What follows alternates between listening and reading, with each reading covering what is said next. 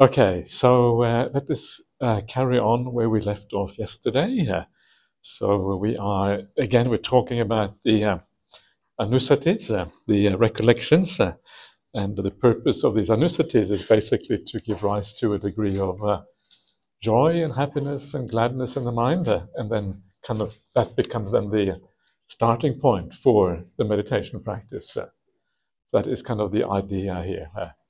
So in a sense, it looks like the anussati, the recollection itself, it may look like that takes you all the way to samadhi, but very often it is the idea of combining the recollection with the meditation of it, like the breath. That's really what often gives the best results.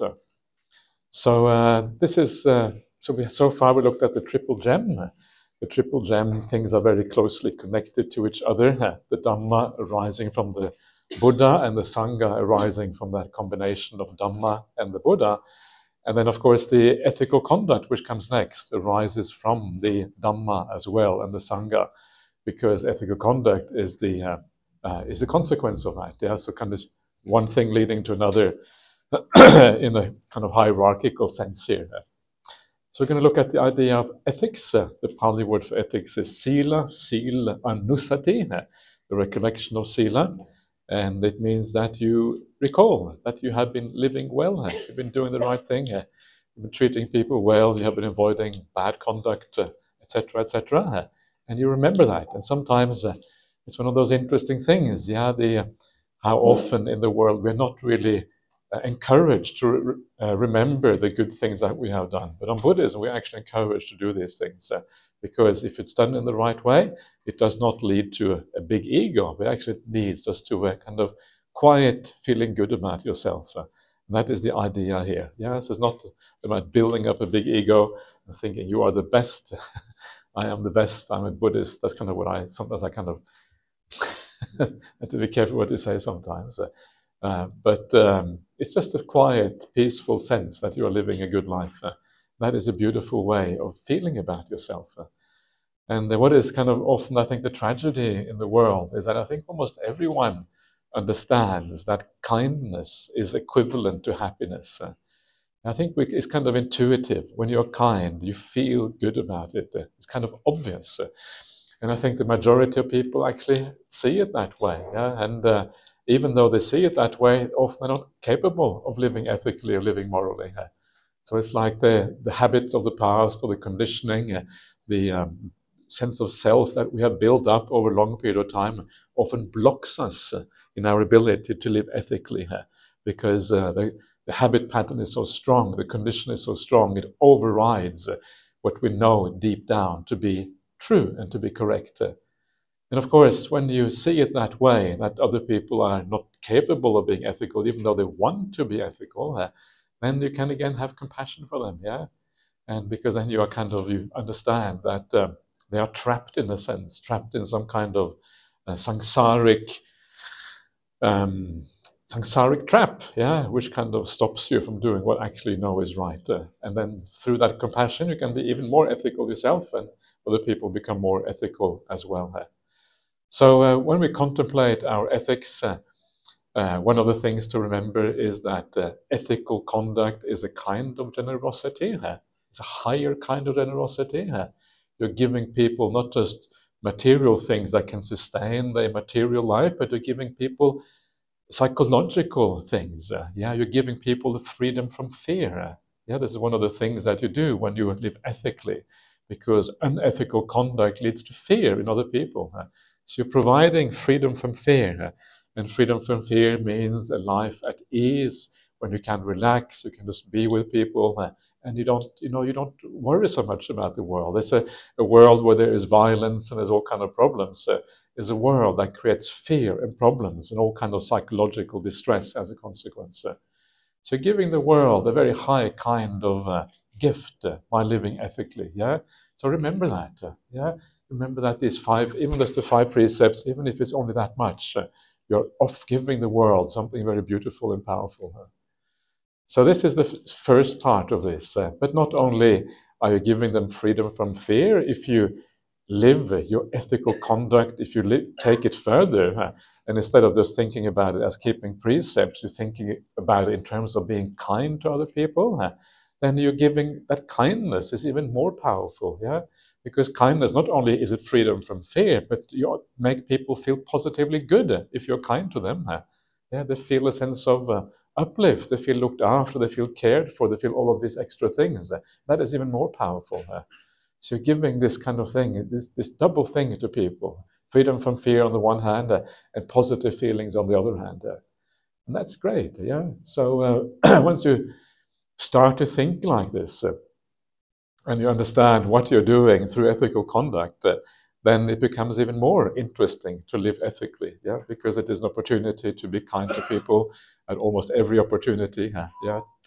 To say things that will, be a gift of your words, a gift of your conduct at all times. And what a wonderful thing that is, to be able to give to people at all times, yeah? Here you are, this is my gift to you. And don't worry too much about if the other person is grumpy, or they have a bad day, or they are not kind in return. That's kind of irrelevant. Because, okay, maybe they're having a bad day. Maybe they are grumpy. Maybe it's not really working out for them. But why is that? Well, it's because of the cause and conditions of samsara. Of course, people are grumpy sometimes. And if people are a bit grumpy, then you give them a hug and you give them a pat on the back and you say, it's okay, I allow you to be grumpy. And it was, Ajahn Brahm has this kind of beautiful idea of he gives people a certificate. He used to give them a happiness certificate. Yeah, you're allowed to be happy for whatever reason, whatever it might be. But later on, there was this young woman. She's not that young anymore now, but she came from Singapore, Indonesia, and she was a bit of a grumpy character. And she said, I don't really want a happiness certificate, I want a grumpiness certificate. Can you please give me a grumpiness certificate? And so he gave her a grumpiness certificate. I allow you to be grumpy for whatever reason, without any kind of, without let or whatever it is that he wrote on the certificate. And that's kind of nice, yeah? Because when you are allowed to kind of just be who you are sometimes, it takes some of the pressure off, and often the grumpiness disappears more quickly if you do that. So it's okay. So you can be, you're grumpy today, that's okay, you can be grumpy today. And so we kind of, the whole thing, yeah, it revolves around kindness and compassion and being kind to people this way, accepting people for what they are, not trying to make people any different from what they are. It's, when other people want to control us, they want to make us different, it puts pressure on us, and it kind of makes life more miserable sometimes. And often that stops us from actually becoming better people, because instead of looking at the deep causes within that stops us from being kind, we just try to please other people instead. We don't actually deal with the kind of root issues and the root problems in our conduct. So just allowing other people to be is also a beautiful gift. Yeah, it's okay. Yeah, you can be who you are, and that is a gift as well to other people. So all of these things are gifts to the world. Yeah, and when we do these things, we have a very good reason to feel good about ourselves as a consequence. But not only is it a gift to others, but ethical conduct is a gift to yourself. Yeah, when you are kind to others, when you live in the right way, actually you are purifying yourself. And there's an automatic, you can't avoid feeling better about yourself if you do this. So it is also a gift to yourself. And sometimes you don't really have to reflect on your ethical conduct at all. You just know that you're doing the right thing. So when you close your eyes, you just feel good about yourself. Yeah, you know that you're a good person. And if other people say you're bad, you shrug your shoulders and you don't care what they say, because you know deep inside that you are living in the right way. That means that you are also more free from other people's judgment and all of these kind of things. That's kind of a very beautiful thing here.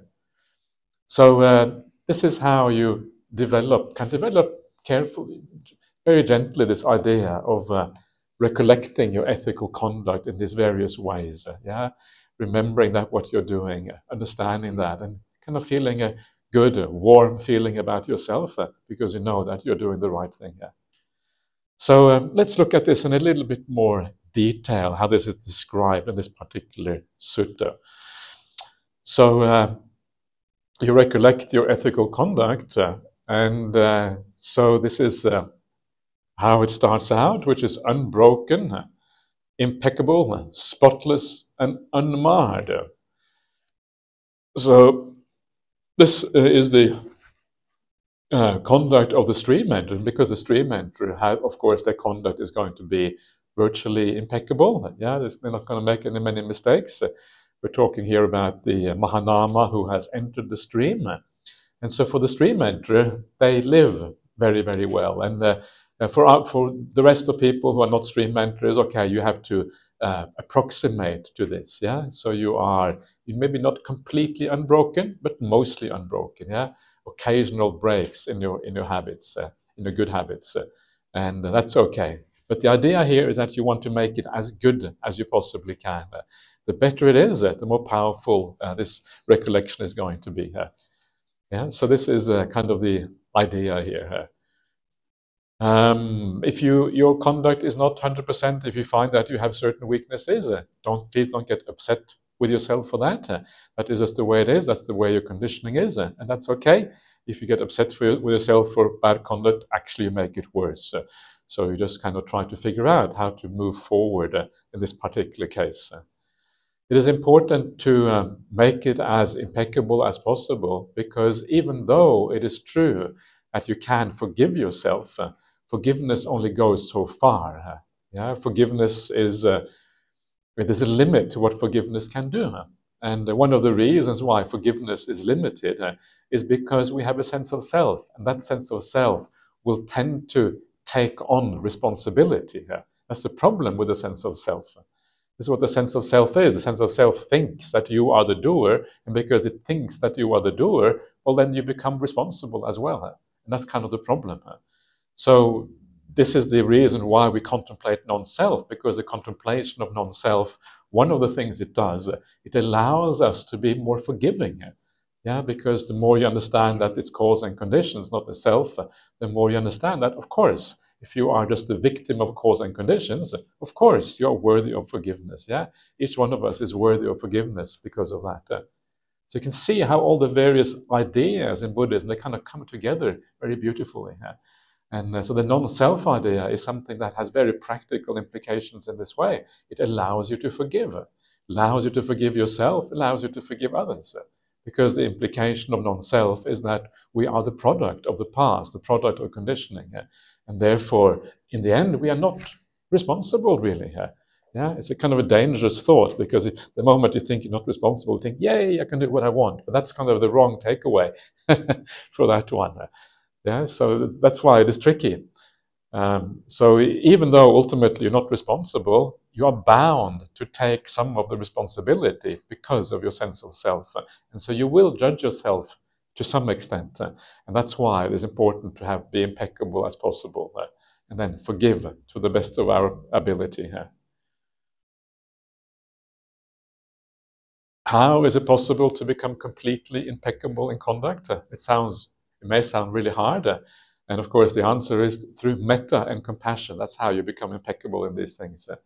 If you have that metta and compassion mind behind everything you do, then your conduct starts to become really, really spotless as a consequence. So that is in the final analysis, if you like. That is what you have to do to have spotless conduct. So this is the first part of the idea of impeccable, spotless conduct, unmarred. That's kind of, I don't know where Bhante Sujata got that word from, but unmarred. I think it means like unspotless, pretty much. Liberating. Yeah.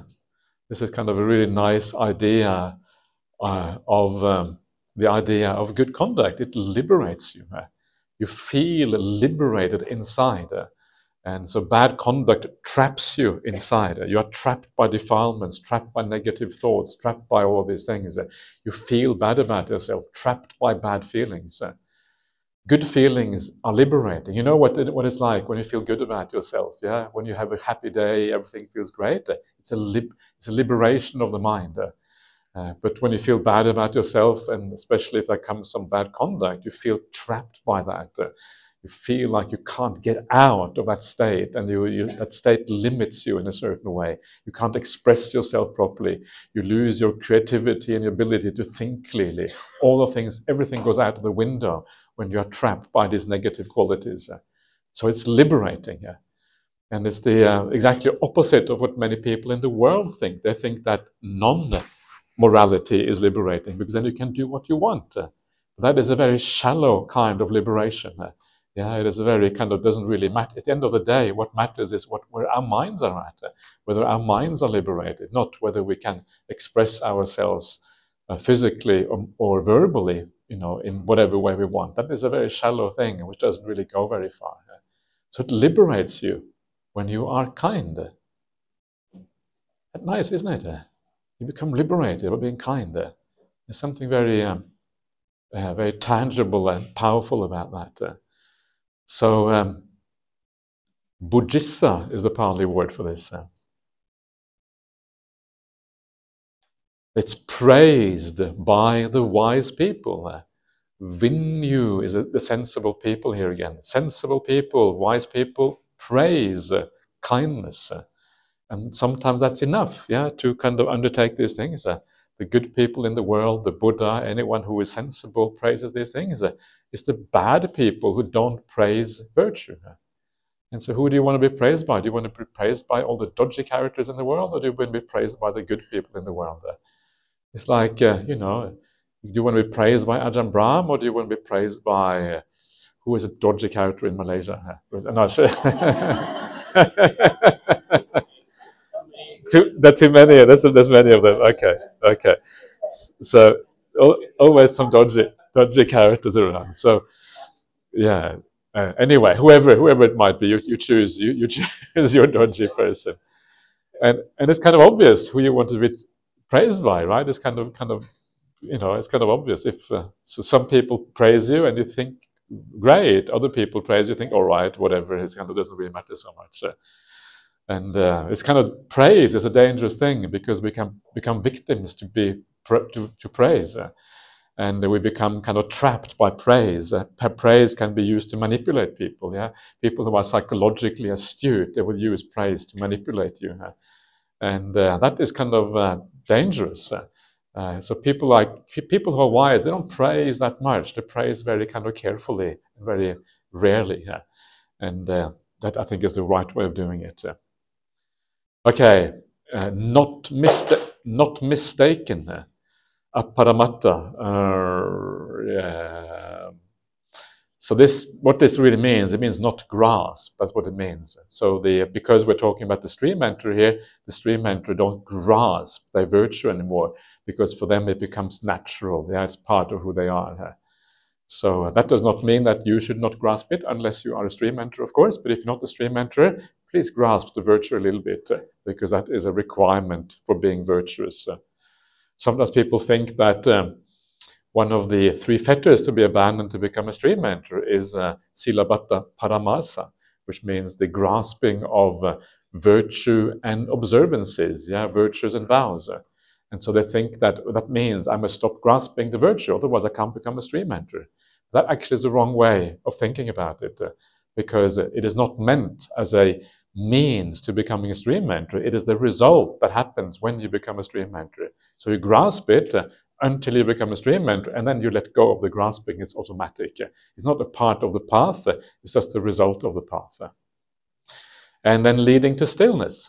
The idea that virtue, it leads to samadhi. Samadhi is the word here again. Samadhi sangvattanika is the Pali. So virtue leads to stillness. And you can see here that what is meant here by virtue and ethics is obviously very profound. Otherwise it doesn't lead to stillness. And again, it has to do with the whole idea of inclining the mind towards metta and compassion and all of these kind of things. And that is where stillness really becomes a part of the idea of virtue. And you see this again, so this is always the fascinating thing about the sutta, as you see the same message again and again and again in slightly different angles. Before we talked about how sila is the support for anapanasati, mindfulness of breathing in satipatthana. Now there's a support for samadhi. And of course it's the same thing, because samadhi, satipatthana also leads to stillness. So it all kind of comes together in this way. So it leads to stillness. So without a virtue, there is no stillness, basically. And this is why it is powerful. So all of these things are helpful in remembering and recollecting to be happy about your virtue. It liberates you, it leads to stillness, it's praised by the wise, all of these positive things. So, okay. Then, what do we have? When a noble disciple recollects their ethical conduct, their mind is not full of desire, ill will, and confusion. Yeah, when you remember the ethical conduct, then your mind is on the spiritual path, thinking about spiritual things, and that is counter to all of the defilements of the mind, especially when you have a mind of metta and compassion. Of course, you don't have any ill will, but you also don't tend to have any greed. Yeah, you don't tend to have desires, because that mind which is full of metta, it is a mind which is satisfied. Yeah, you don't need anything else when you have metta. You feel a sense of fulfillment within. That is the whole idea of metta and compassion. And so that for that reason, your desires tend to fall away as well. So it is much more than just a counteracting of ill will. It has all these additional benefits. And it's also a countering of delusion or confusion, because a mind of ill will often has clarity to it. Yeah, the clarity that comes with not having the other defilements. And so it has all of these kind of beautiful additional benefits here. So you don't have any, and then the mind is, as I said before, it is just straight, yeah, ujju, unswerving was a Bhante Sujato's term, but it kind of comes down to straight, based on sila, and the mind that is straight is the mind that is inspired, yeah, by the Dhamma and the meaning. And when you're inspired by the Dhamma and the meaning, you get joy connected with the Dhamma. And then this whole process happens, going from joy to rapture, from rapture to tranquility, from tranquility to happiness, from happiness to samadhi. And then if you want to go beyond samadhi, it takes you even beyond samadhi to seeing things according to reality or whatever. But here it is more about living in balance among people who are unbalanced, who lives untroubled among people who are troubled. They've entered the stream of the teaching and developed recollection of their ethics, of their morality. So that is using the idea of ethics as a foundation for joy. So there you are. So let's do a little bit of meditation again.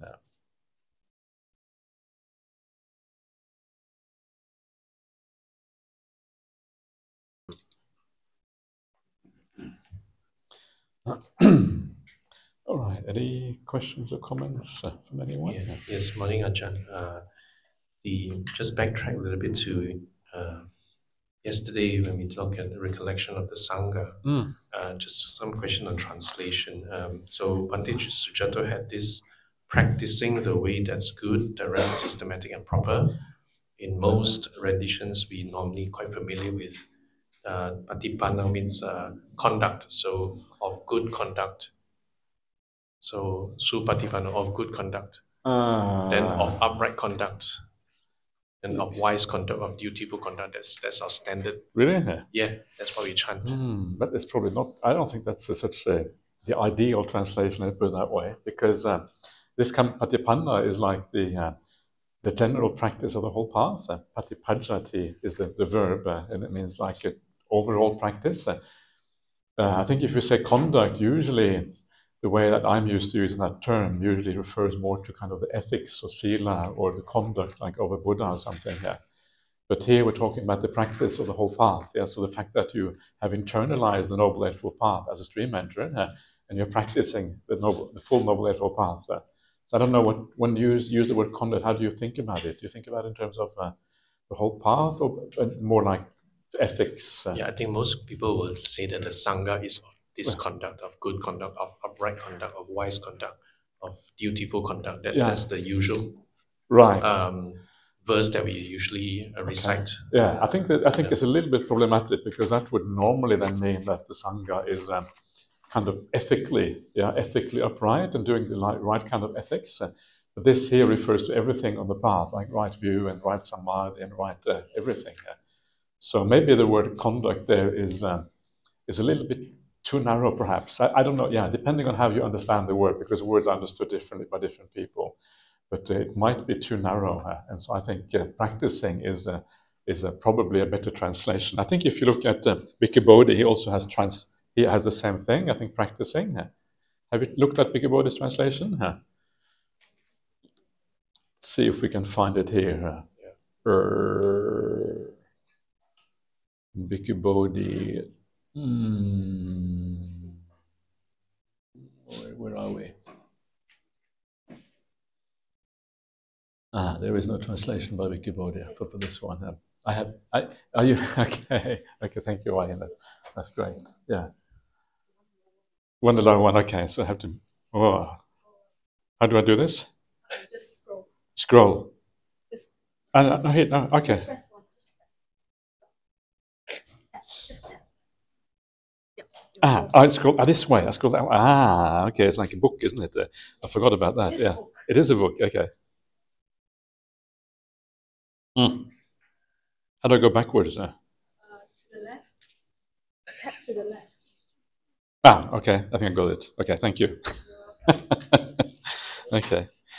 So, this is Kindle these days. It looks quite nice, actually. It's old, is it?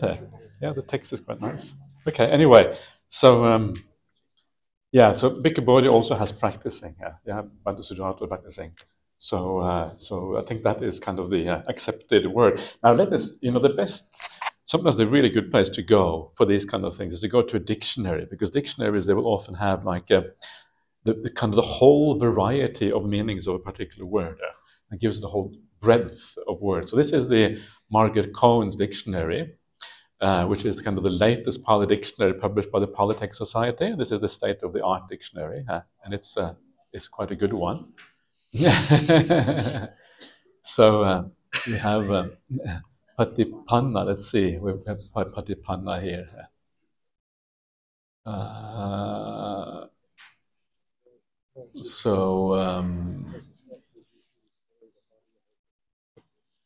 Patipannas. This is the thing when you ask a question like this, Niwa, then it takes usually we can have a long discussion about it. So patipajati. So this is the verb I was talking about. You can see at the top here, patipajati. I don't know if you can read any of this tiny little text, but this is a dictionary. Dictionaries usually are very. Let's see if I can expand it a bit more. Ding, ding, ding. Does that help? So there you have patipajati. That's the verb.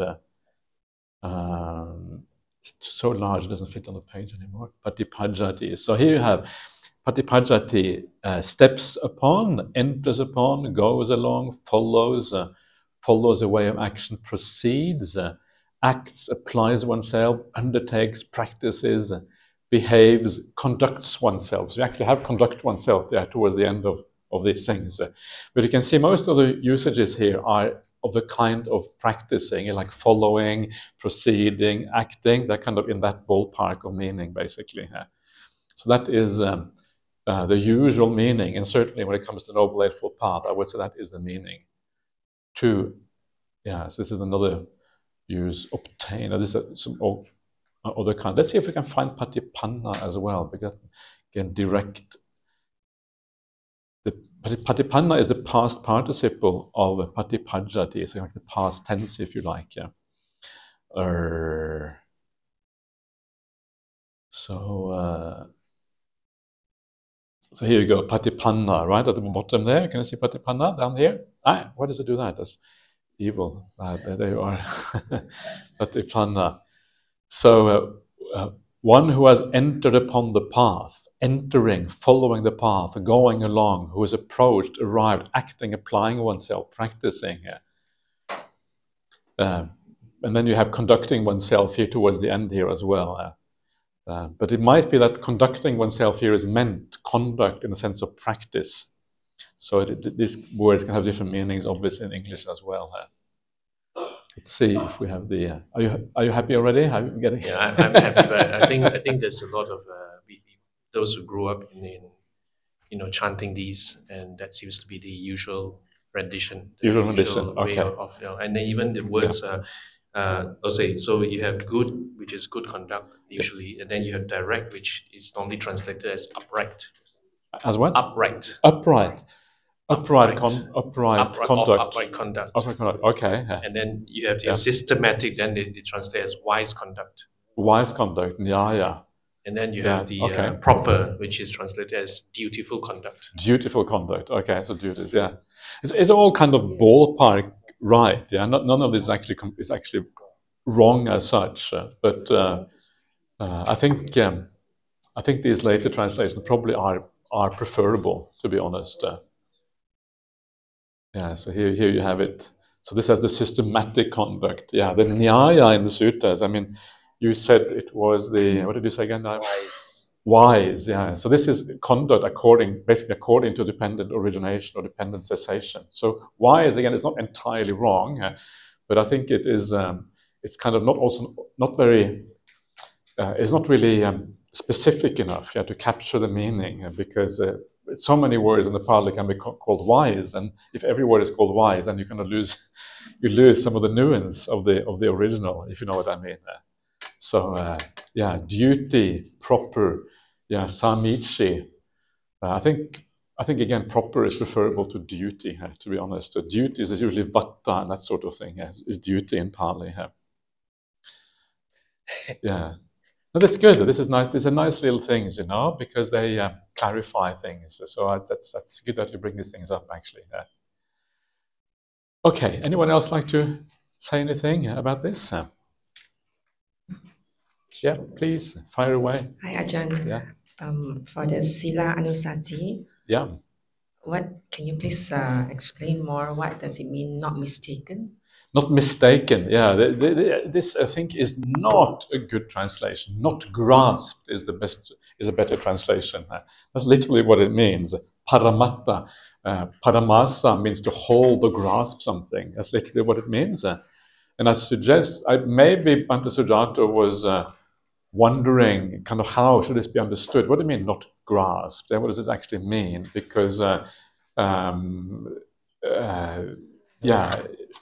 because the point is that you are supposed to grasp things a little bit beforehand, and then so I think he probably was wondering kind of how to kind of get out the proper meaning of it. But I think he has actually misunderstood maybe a little bit here. I'm not sure exactly what has happened. That the idea is that when you become a stream enterer, you no longer need to hold on to the virtue because it becomes who you are. You become a virtuous person. You are a virtuous person. It becomes part of who you are. Your identity or your psychology becomes virtuous, not identity, because that kind of becomes too much of a sense of self again. But your psychology becomes virtuous because you understand the urgency and the importance of virtue. And this is why we should all try to be more like stream enterers, because they understand that urgency. And as it says in the suttas, we should act as if our hair is on fire. If your hair was on fire, would you act quickly? You probably act very quickly, right? Or if your hat is on fire, you probably think, okay, I better. You don't think, oh yeah, I can just relax. I'll put it out later on. No, you put out the fire straight away. Otherwise, you've had it. You're finished. And so this is the kind of the idea of the stream enterer. They understand the urgency of sila, or virtue, and so they act straight away, and it's part of what they are. So we want to go there. But to be able to go there, we have to hold on to it a little bit. If you don't hold on to the 5 precepts or whatever, as soon as a little bit of desire comes up, you're going to go with the desire rather than the precepts. So you say, stop, no, okay, this is dangerous. So there's a little bit of holding there to be able to make it work. And so because this particular sutta really is about stream enterers, that's why it says not holding, not grasping. But for everyone else, a bit of grasping is positive. Yeah. Thank you.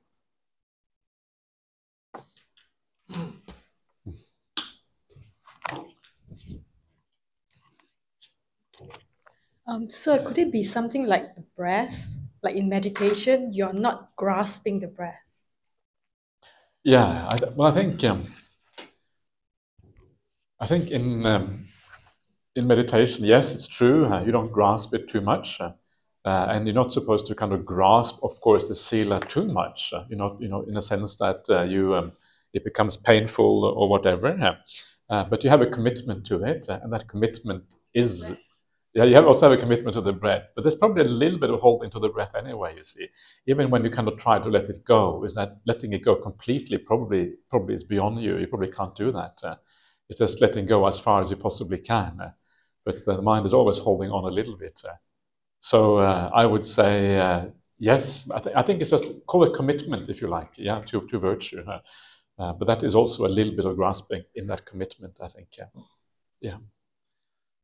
One more thing, sir. Attano sila ni anusarati. Attano is atta, self.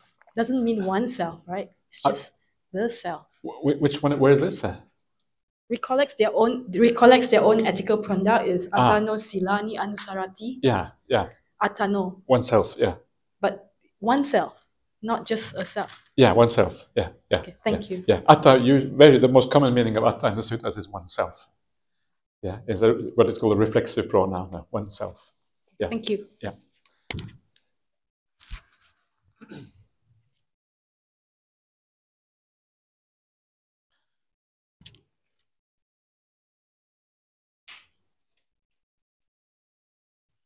Thank you, Ajahn. I just now Ajahn mentioned that one who has metta will have a good conduct, and I wonder if there's any is it based? It makes sense, but then is it really just having good metta will oneself will become virtuous naturally, or is there any basis in the sutta? Right. Thank you, Ajahn. Any basis in the sutta for that idea? Yeah. Is there any basis in the sutta for it? Good question. I don't know. I think it's just the common sense. If your mind is full of kindness, you can't act contrary to that. Yeah, it's kind of obvious. It's impossible. If your mind is very pure and you feel love for everyone, you can't hurt someone you love, or someone you like, you're very close to. That's that's the consequences of that mental attitude, in a sense. The same with compassion. If you have compassion for somebody, you don't hurt them. That's kind of what compassion means, that you don't hurt them. So does it say in the sutras? I think it says that no kind of limited action exists when you have the full metta and these things. So all the limited actions, which are actions of bad conduct, basically, they are destroyed at a particular point. So that's the consequences of that. So I think I'm not sure. I'm sure. I mean, it is implied very obviously, in my opinion, but specific mentions, not sure.